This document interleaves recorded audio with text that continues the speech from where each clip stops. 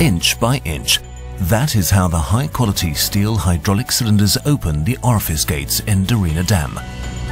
Each piston rod needs to cover a distance of 6 meters and can expend a force up to 12,000 kilonewtons, which corresponds to the mass of 2 A380 Airbuses.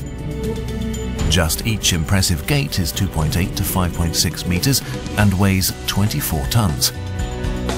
The vertically affixed cylinder needs to move safely and in a given period of time in order to shoot through the gates an enormous mass of water up to 7,000 cubic meters per second. It's crucial that each symmetrical pair of the 8 hydraulic cylinders perform this process synchronously so that the massive water jets from the central outlet gates collide in the air and not in the riverbed. This kind of energy release prevents the undermining of the dam wall. A water volume of 1.9 million cubic meters presses against the 249-meter high wall of the Deriner Dam.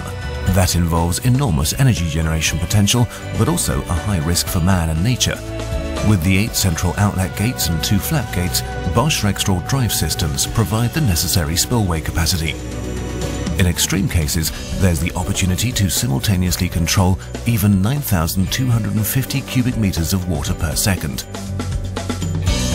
That's the equivalent of discharging nearly 4 Olympic swimming pools each second. The 2 flap gates can channel up to 2,250 cubic meters of water per second. Here also, the opening and closing has to occur synchronously and delay-free on signals from a distance of approximately 1,250 meters. Europe's highest dam means high construction costs on the one hand and the promise of decades of income on the other, as long as the automation drive system regulates the water flow efficiently and reliably.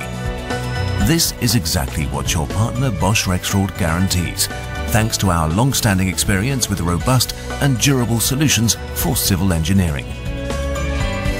At Deriner Dam, Bosch Rexroth is able to safely generate 2,100 gigawatt hours, equivalent to the annual consumption of a modern city of 200,000 people.